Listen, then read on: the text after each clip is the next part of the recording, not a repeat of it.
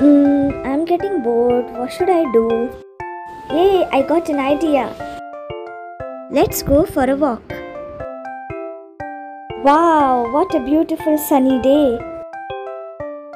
Wow, mountains. I will climb on them. Hey, it's a plain surface on the top of the mountain. It is strange. Let me check in my geography book if I can find something about it. Yes, here it is. Earth has different landforms and this flat surface is called plateau. Okay, now let's see what are different landforms. Plateaus are also major landforms of the earth mountains and are usually flat lands standing high above the land. Plateaus have one or more sides with steep slopes and their height varies from each other. The Deccan Plateau is the best example of the plateau. Other major examples of plateaus are the Tibetan Plateau and the African Plateau. The African Plateau is famous for gold and diamond mining.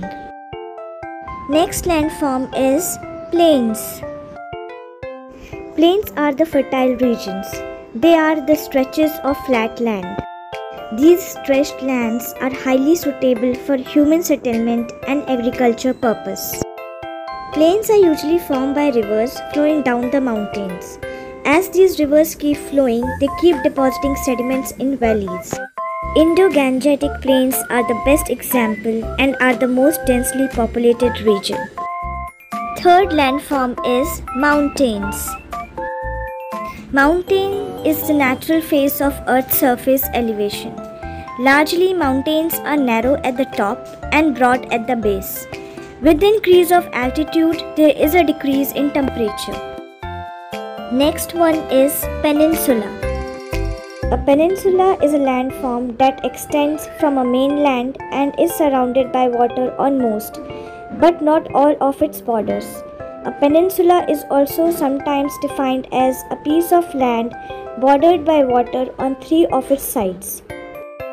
India is called as Peninsula because it is surrounded by the Indian Ocean on the south, the Arabian Sea on the west, and the Bay of Bengal on the east. Landforms are physical features formed on the Earth's surface due to natural processes taking place regularly like the weathering, water, erosion of the soil. There is a constant change in the shape of the Earth. However, this shaping of Earth landforms doesn't happen overnight but takes thousands of years. Basically, landforms of the Earth originate from natural geological processes.